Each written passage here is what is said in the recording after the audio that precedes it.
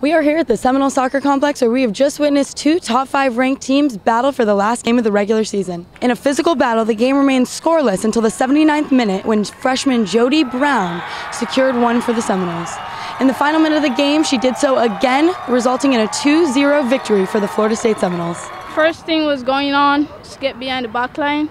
As you can see, I'm faster than them, so I just use my strength and just get behind the back line and just focus on the goal. You know, I think that there's a lot of different elements to her game.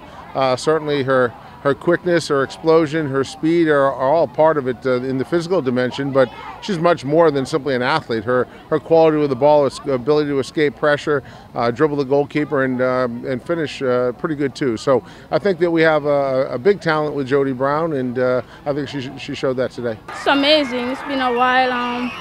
It's pretty good for the team. I mean, we have done so much work, and we just want to just clear it and unbeaten.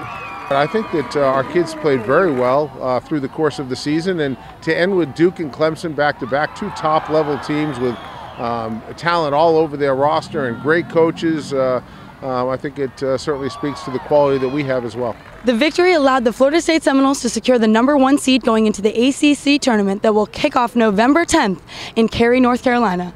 For Seminoles.com, I'm Alex DiCapua.